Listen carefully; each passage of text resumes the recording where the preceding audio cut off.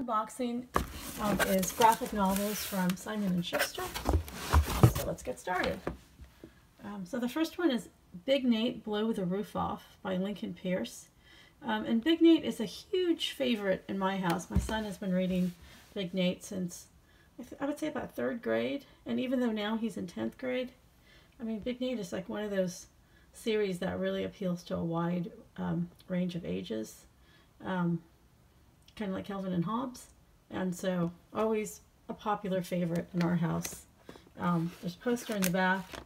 And my daughter's actually babysitting a 3rd grader. She's a nanny for a 3rd grader part-time.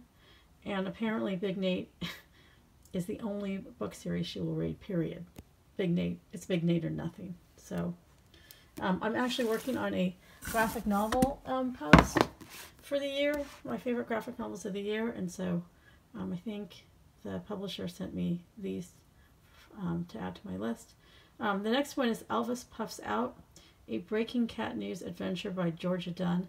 And, you know, I find this series to be very funny and engaging. And at first, when I first looked at it, I was kind of like, what? Like, I couldn't, like, the illustration style, like, wasn't typical, you know, sort of graphic novel drawings. Like, it just was more, like, painterly. And, in fact, it's sort of more of a watercolor type of illustration style. And I was like, whoa, like, what's that? That's, like, that seemed weird to me.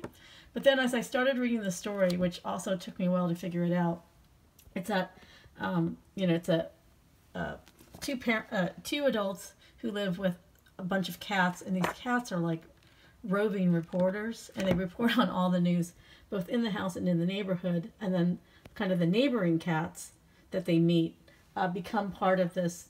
I guess like every cat is like a news reporter, like a TV news reporter. And so it's kind of a like different angle, but it actually really works and it's funny.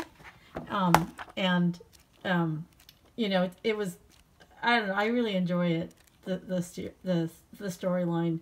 And a lot of times I have trouble keeping track of all the characters, especially when they're drawn too similarly.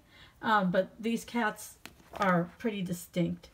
And yeah, it's like, I don't know, to me it's like a sleeper hit, because it's really, I didn't think that I would like it, and then I end up really loving this series.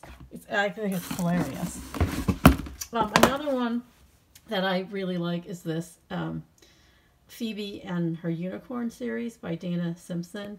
And to me, this is sort of like a Calvin and Hobbes, you know, equivalent. It's like the closest thing to Calvin and Hobbes, but like a girl version. So Phoebe has this imaginary unicorn who has a big personality, but the unicorn has kind of philosophical tendencies like Hobbes, but the unicorn also is like really like egocentric. Like she just thinks she's so beautiful, which I think is hilarious. And so they go on a lot of adventures. Phoebe has some friendship issues, you know, and the unicorn is imaginary to everybody else. You know, they can't see the unicorn, but it also has this sort of a philosophical humor like a Calvin and Hobbes. And I think this is a wildly popular New York Times best-selling series. So anyway, I was just thinking, like, for the 3rd grader that loves Big Nate, you know, I'm hoping that, you know, she would try Phoebe and a Unicorn, and also might really like Phoebe and a Unicorn, but, you know, that's something that I got to get my daughter to sort of encourage her to try new books. So the last one is That Can Be Arranged, a Muslim Love Story by Huda, Fahmy. And so, in terms of arranged marriage, I don't know if anyone has seen the Netflix series about Indian arranged marriages by a matchmaker in Mumbai. So I binge watched the whole season. Like, there's only been 1 season out so far, and I am obsessed with that series. And also it gave me a much greater understanding of arranged marriage, which also exists in Asian culture, but like I just wasn't that familiar with it, because I don't think it's as popular like in China, Japan, or Korea, which is more my experience based on my ethnicity. But the whole thing about Indian arranged marriage, it isn't like forcibly arranged, is what I learned from watching the series. It's really just like a very personalized and somewhat expensive, matchmaking service, like a, um, like any other kind of app.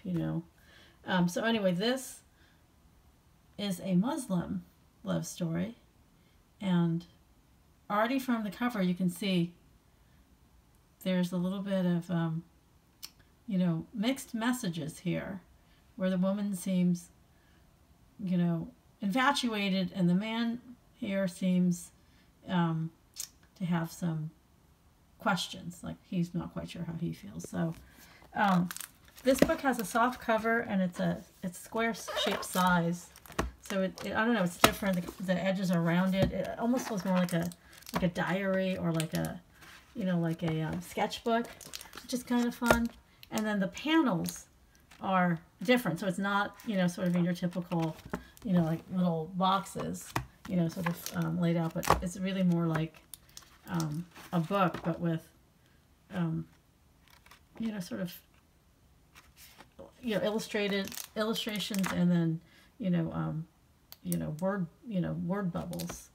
And so it's interesting, right?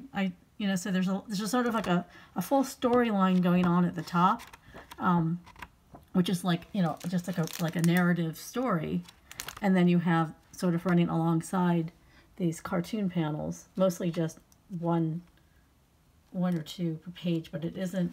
It's like an interesting hybrid. So it looks great. I can't wait to read this, and I'm not sure the age range for this, but maybe it's 8 and up. So it's a glimpse into choice versus tradition, but maybe even matchmaking. This might be even slightly older. I'm not quite sure actually the age range. I'll look that up.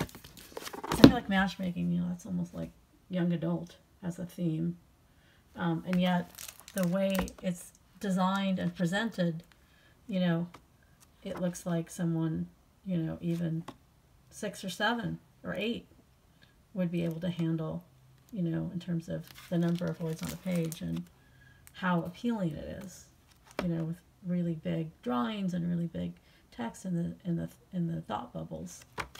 So anyway, thank you so much to, I think it's actually all coming from Andrews McMeel Publishing. So thank you to Andrews McMeel for giving me 4 more graphic novels to add to my list.